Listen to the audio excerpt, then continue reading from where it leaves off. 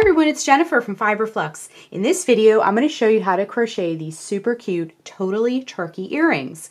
We're going to be making some parts. We're going to make the head, the body, and some feathers, and each of the parts is completed in just one round. So these are really quick and easy to stitch up. And then totally optional, but if you want to, I'm going to show you how to make like a little beak here and the little wattle on the side. Which is also easy, but it's completely optional. Then we're going to put them together with some hot glue, also very quick and easy. The finished earring measures about 1.5 inches from the tip of the feather across to the other tip of the feather, and then the height of the finished earring is about 1 inch. So let's get started. For this project, you'll need a pair of scissors, a tapestry needle, and you'll want one on the smaller side because we are using some embroidery floss. A tape measure or ruler is helpful. It's not completely necessary, but it is helpful to have one on hand. And we're going to be using some post earrings. These have, mine came with the backing. You can get a pack of these at the craft store, but they have a flat side on one side and then the post with the backing. These came with the backing. Sometimes they don't, so just be mindful that you may have to buy your backing separately. We're going to be using a 3.5 millimeter E crochet hook. This is a pretty small hook to accommodate our embroidery floss here.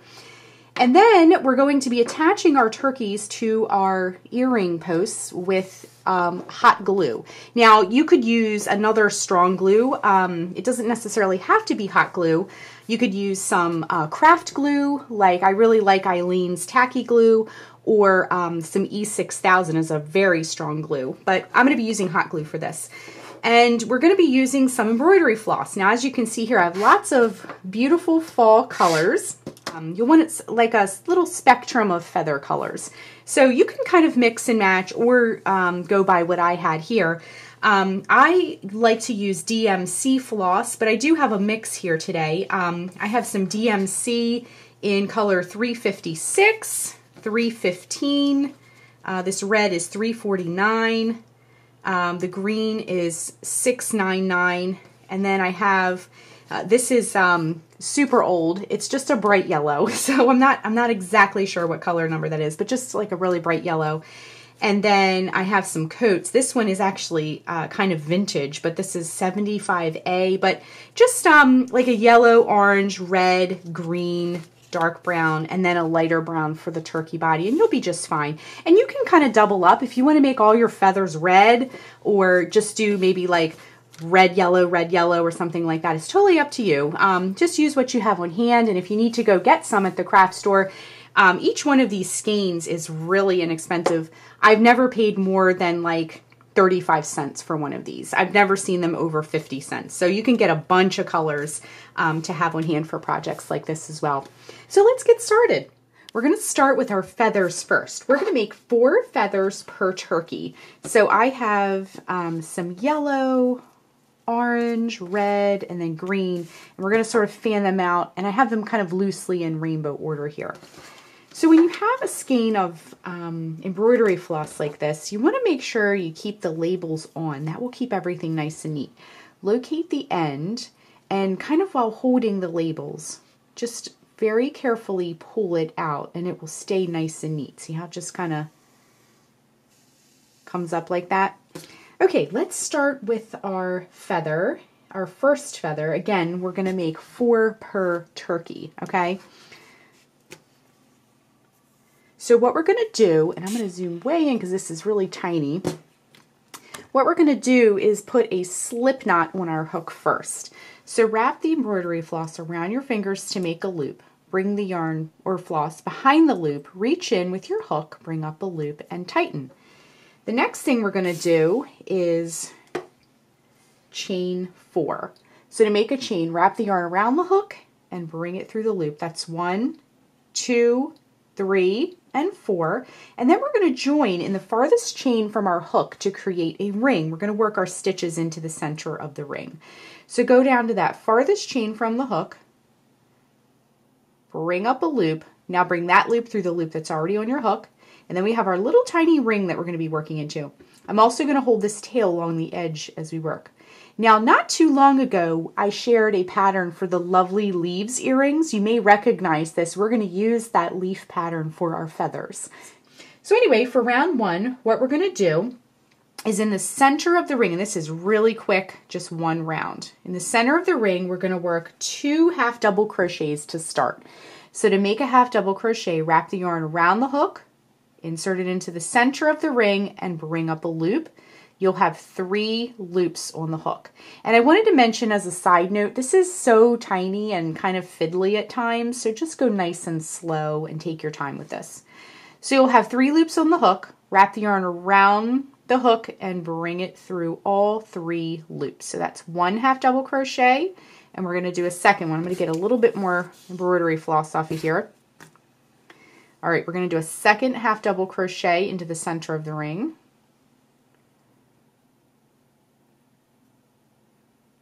Just like that. And then what we're going to do is work 2 single crochets next. Insert the hook into the center of the ring once again, bring up a loop. Next, wrap yarn around hook and bring it through both loops. I keep saying yarn, I mean floss, but it's just habit. Work a second single crochet, insert the hook into the center of the ring, bring up a loop, wrap it around the hook, bring it through both loops. Okay, so 2 single crochets. Then we're going to work 1 double crochet. Wrap the yarn around the hook, insert it into the center of the ring, bring up a loop. This time you're going to wrap yarn around the hook, bring it through the first 2 loops, wrap yarn around hook, bring it through the second 2 loops. Then what we're going to do is once again work 2 single crochets into the center of the ring. So insert the hook, bring up a loop, yarn around the hook, bring it through both loops. Repeat, insert the hook, bring up a loop, yarn around hook, bring it through both loops. Okay, our leaf is finished, so we just need to join with a slip stitch to close the round. So locate that first stitch that you did, and go in both loops because that'll make it a little bit more secure and you won't pull a loop out. So insert it into that last stitch, or that first stitch that you worked rather, bring up a loop, and then bring it through the loop that's already on your hook. Okay, now our leaf, or feather, if you will, looks a little misshapen right now. It's okay, we're going to fix it up. All right, so what we want to do next is cut our floss, wrap the yarn around the hook, bring it through the loop, and we have a tiny little feather. So the next thing we need to do is sort of do a little finish work on here. We have where we worked that double crochet, that's the top point of our feather. So just give that a little pinch, and then flip your feather over, and that tail that we wove in as we went along, just tighten that right up to close that circle, that ring. Grab your scissors once again and just cut that flush because that's already woven in. We don't have to weave it in with a needle. Then we're going to take our needle and we're going to thread that other tail, and we're just going to along the back. The back is the side that faced away from you as you made the feather. And we're going to go into those back loops of the back of the feather. You just go right in there like that and then pull it. Grab your scissors and just give it a little snip. And then you can just kind of shape it up. You want the bottom to be a little bit round, and then you want the top to have a nice little feather point, okay? So what you're going to do next is repeat what we just did for each of your feathers. Now I'm going to do like a little fan of them. You can do as many as you want. You could even layer them a little bit, like have 2 and then 1 behind it to make it look extra feathery, okay? So go ahead and repeat for the rest of your feathers, and then when we rejoin, we're going to make the body and the head part of the turkey next. The next thing we're going to make is the turkey's body, and it's done in just 1 round. And what we're going to do is, once again, we're going to put a slip knot on our hook. Wrap the yarn around your fingers to make a loop, bring the yarn behind the loop, reach in with your hook, bring up a loop, and tighten. Next, we're going to chain 4. So 1, 2, 3, and 4. And then the same way we did the feather, we're going to go into that farthest chain from the hook with a slip stitch, and join to create a ring. Same thing we did before, okay? Next, we're going to chain 3. Again, I'm holding that tail along the edge as I work. That will save you some steps at the end. And also, you'll want to kind of open up that ring so you can work into that. So go ahead and chain 3. 1, 2, 3. That's going to count as one of our double crochet stitches. Then we're going to work 11 double crochets into the center of the ring. So again, to make a double crochet, wrap yarn around hook, insert the hook into the center of the ring, and bring up a loop. Wrap yarn around hook, bring it through the first 2 loops. Wrap yarn around hook, bring it through the last 2 loops. And I'm just going to get a little bit more yarn here. All right, so that was 1. We're going to do a total of 11 double crochets. So 1, 2, 3, 4,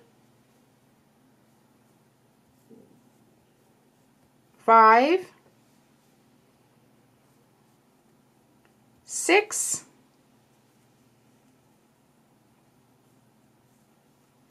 7,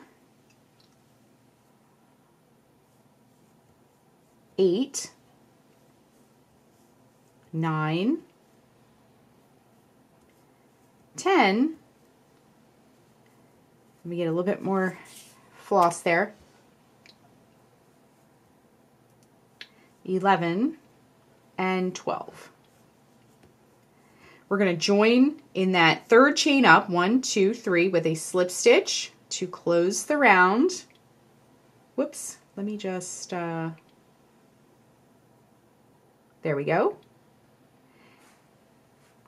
And it is complete. So take your scissors and cut the yarn, wrap yarn around hook, and bring it through the loop to fasten off, okay? Then what we're going to do is very similar to what we did with our feather.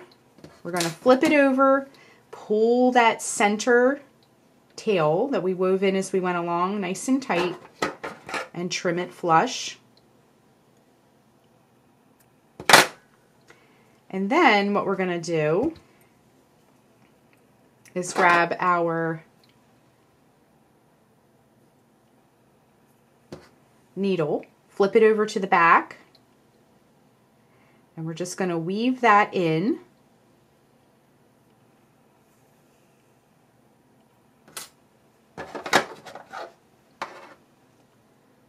Like that, okay?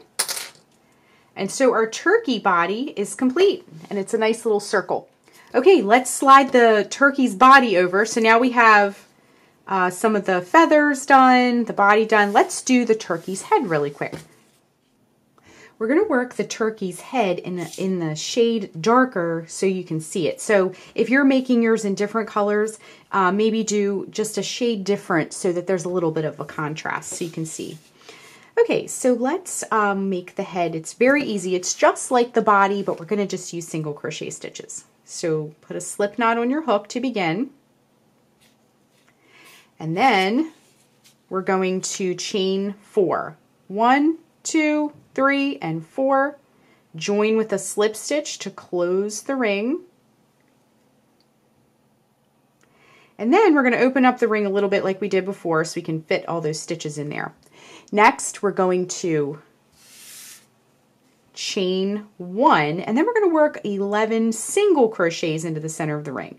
Insert the hook into the center of the ring, bring up a loop, wrap yarn around hook, bring it through both loops. That's 1, and then 2, 3, 4,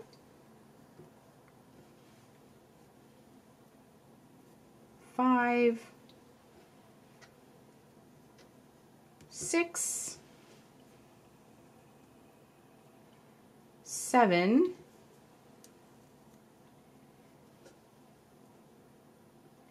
8, 9,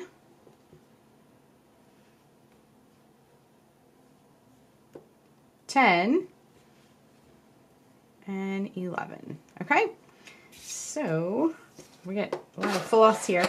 We're going to just cut the yarn and join with a slip stitch to close. And that first stitch worked, or that chain one rather. And then just fasten off.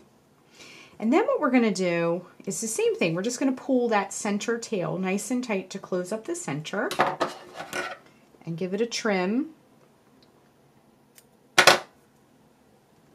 And then you can kind of shape things up a little bit and then flip it over to the back, and we're going to weave in that tail. So thread your tapestry needle. If the plies come apart like this, you can give it a twist.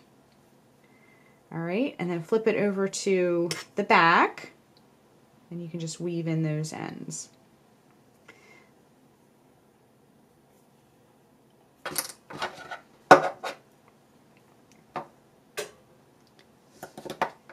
And trim. Okay, so now we have the turkey's head, and I'm just going to shape things up so it looks nice and neat. Okay, once you have all your components together, you can add a little face to your turkey if you want to. Totally optional. You can leave it sort of abstract. I grabbed some beads. You could do some like bead eyes or something like that. I did a little stitch for a beak in yellow and a little red stitch in for the wattle, the little hangy red part. It's totally up to you, but I'll show you how I did it real quick. So I just took some scraps. I have some, actually, I have a piece of yellow here. And all I did for the beak is grab the head, and then I went in, I came up, find an edge that you like, but I came up from the back, sort of close to the center hole, and let me get this, there we go. And then I came up from the bottom, and then I went back down into that edge where the stitch is. And again, this is optional. If you want to do it, that's fine, but if it's a little too much fuss for you, I totally understand. So come up from the back, and then just go into that edge with your floss. Okay, just add like a little, it's sort of like a suggestion of a beak, just a little dot of color really. And then on the back, now this is all going to be glued together. So on the back you can just tie it, and don't tie it too tight because it'll pull your stitch in, but you can just tie it shut and trim it flush because it will be glued and all that stuff will sort of be locked into place. Okay, and it just gives like a little hint of a color here. And then you can just, like I said, just trim it flush like that, and then grab a little piece of red, and you can do eyes if you want to. I'm just going to do the little beak just to give a suggestion that it's the turkey face. Coming from the back where you did the beak, and then just do like one simple little stitch. Just go up and back down. And again, it might be a little fiddly for you, but just kind of work it in there the best you can, okay? And then that kind of just gives a little suggestion there, okay? And then once again, you can tie it to the back. All right, the last thing we need to do is assemble everything. So I have my 2 earring backs, and let me just zoom out so you can see everything. I have my glue gun heating up, so while we put it together, it can heat up. All right, so we have our 2 turkey bodies. We're gonna do this in parts. If you try to glue everything together at once, it can get a little cumbersome. So we have our green leaves, and then we have our red for each one, the orange, the yellow, and then our little turkey head that we embroidered. Again, totally optional. I know it's fiddly to embroider such tiny little things. If you need to trim the backs a little bit, go ahead and do that. Again, we will be gluing some of this, so the knot doesn't have to be perfect, because once you get a little glue on there, it will hold it together. So if you need to trim some of these little ends up, feel free to do that. And I see one sticking out here. Beads, seed beads, other things, you could do French knots. things like that for your face. If you want it to have a face, it doesn't have to. Okay, so once everything is put together, we are going to start by gluing the head onto the body, okay? So just carefully, let me slide all this up so you can see it better. Just carefully pick up the head, leave the body on the table here, and get it positioned how you want. And then whenever you're gluing something that you've stitched, use the tiniest amount and don't push too hard because it'll squish through those beautiful stitches, okay? So just do like the tiniest little dab of glue. And then what we're going to do, and I'm going to put a little bit where those embroidery knots are. And if you have strings, it's okay. I'm going to give you a little tip at the end. And then just lay it onto your circle and then just give it a nice little tap. And if you have something that you want to reposition, like see I have a little thread popping through here, while the glue is soft, I'm going to use my needle just to sort of position everything, okay?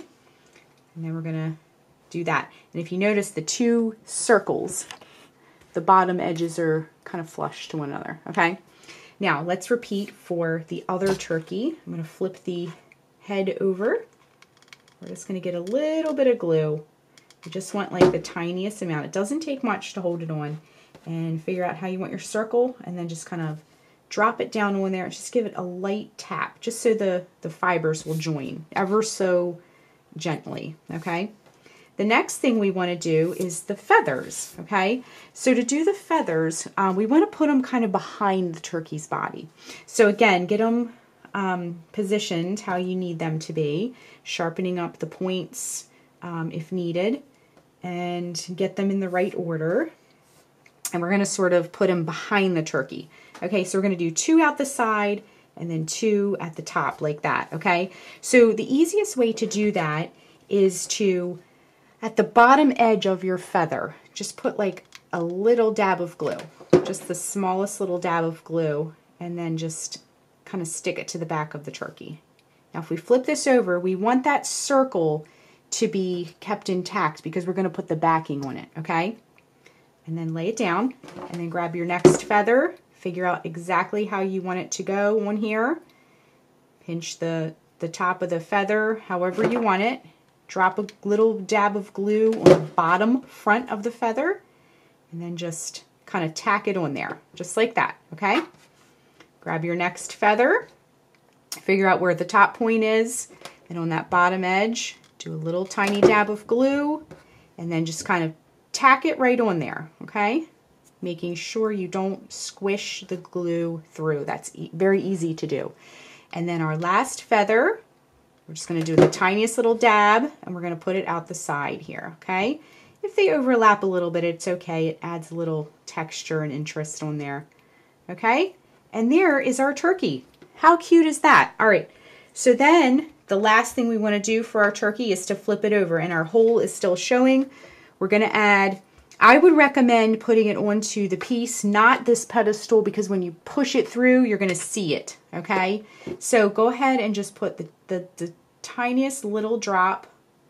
All you need is a little petite drop on there, and carefully place it onto the earring, okay? Try to center it as much as possible, okay? We're going to be very gentle. Now, if you're getting these glue strings, you can pull them off by hand, or you can take a hot hair dryer and just sort of wave it over, and they'll kind of shrivel up and disappear. Okay? So there's one done. Super cute. All right, so let's go through and do these other feathers and get our other earring complete. We're going to put that yellow one out the side. Try to mimic what you've done on this side. And we're going to put another dab on that next orange feather. I used up all my bright pumpkin orange for the pumpkin earrings that I shared not too long ago, so I had this more dull orange to use for this one. And then I'm going to drop the red one on there. Again, if they overlap a little bit, it's okay. You don't want it to be too bulky because you want them to sort of sit flat. But if they overlap, it kind of makes more of a natural feather look.